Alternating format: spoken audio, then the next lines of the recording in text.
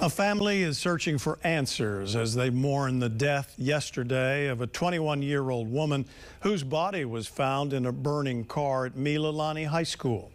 The family says the suspect in custody was the girl's boyfriend. Manolo Morales has the story. Friends and family gathered at the parking lot of the school to mourn the loss of Laulusa, who everybody knew by her middle name, Jordan.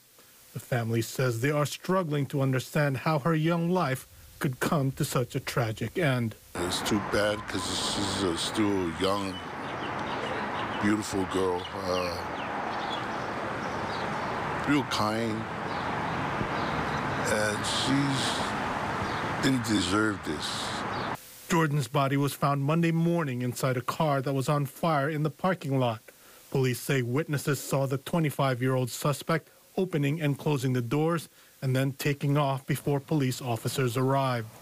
Her family says they didn't know if Jordan was having any problems with her relationship. She's the type of person that she never says anything. She just keeps everything to herself. The family says Jordan joined the National Guard to serve her country. She also had big plans to travel the world. They are heartbroken because she had so much more to accomplish. It's just unfortunate. You never think about stuff like this happening to you, and now we have it. Her family says the most important thing now is to make sure that they get justice for Jordan. The family is also grateful to the witnesses who police say followed the suspect when he fled and helped locate him when the officers arrived. I'm so glad that they're in their mind